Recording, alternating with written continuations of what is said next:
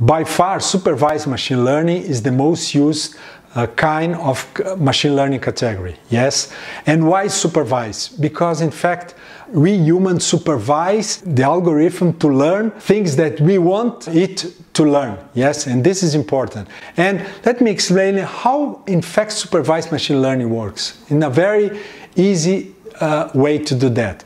We have three important phases when you are dealing and you want to prepare a model with supervised machine learning. The first phase is you have to prepare the training data. You use training data with features, in this case x1, 2, 3 until xn, and you want to find a target value. An outcome could be something that is in the present, in the future, in the past, it doesn't matter. You have some information, which are the features, and you want to predict an outcome, a new information, in this case the y variable here. Using three different situations, three different examples. The first one, for example, condo sale. What kind of data do you have to train a model in this kind of problem, in this kind of situation area? You have, for example, information about the last condos that you have sold. For example, the condos has the square feet, the number of rooms, how many years is the condo, where is the neighborhood, where is the border that the condo is, and you have the price that you have sold this condo, okay? And different examples here that you have. Then you use that to train a model. Another example here, if you want to build a virtual agent, a chatbot, yes, what kind of examples in this case? You have sentence, yes, questions that someone can ask to a virtual agent. And what is the objective here? Is to get an intention, a class, yes? In this case, an example, where is the store located? What kind of intention here? It's direction. What time is the store opens? What kind of intention we have here? It's related to time. And you can use that kind of data to train a model to use in a chatbot. And a third situation here, a third example, is related to image classification. You have image, for example, for cats and dog, and you want to build a model that classify you cats and dogs and show you that when a new picture could be a cat or a dog.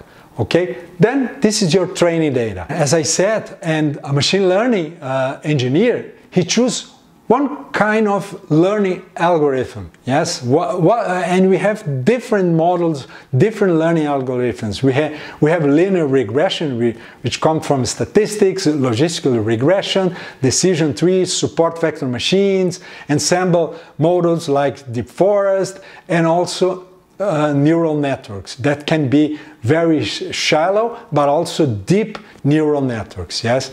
Then we use that algorithm, the engineer use that algorithm on top of the training data, okay, on top of the training data to build what?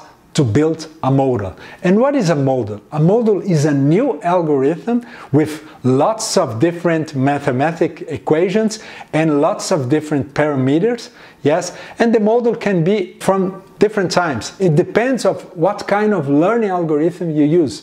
Usually if you are using a linear regression algorithm, you will have just a big equation with weights, with parameters.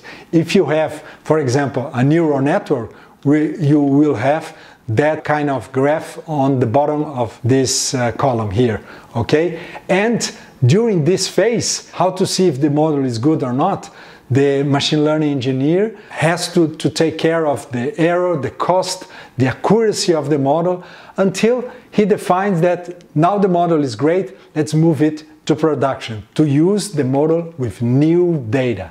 And then with new data, and this phase we call the inference phase, the prediction phase, it doesn't matter, you will have new features, new data with new features, and what you want is to predict the Y, predict what is the result from that model, okay? And in the first example, the condos sales, you have now new data with new square feet, rooms, years, and borrow, and your objective here is to predict what would be the price, what would be the price associated with those features. In the second example, if this is a chatbot, yes, you have now a new questions, will the store open tomorrow? And the model will return you, what is this is intention? This intention time, and maybe your answer will be to show the time schedule for your store for tomorrow, for example. And in the third case, what you have a new photo. In the first one, you can see that it's a dog, yes, and the result of your model is, as I said, a probability that that photo is a dog, 0.96 in this case. It's not a cat for sure. But the second picture here is a picture from a cow, and cow is not a dog and neither a cat. For that reason, the probability to be a dog or a cat is very low, and probably your algorithm took the decision that in this case it's not a dog and neither a cat.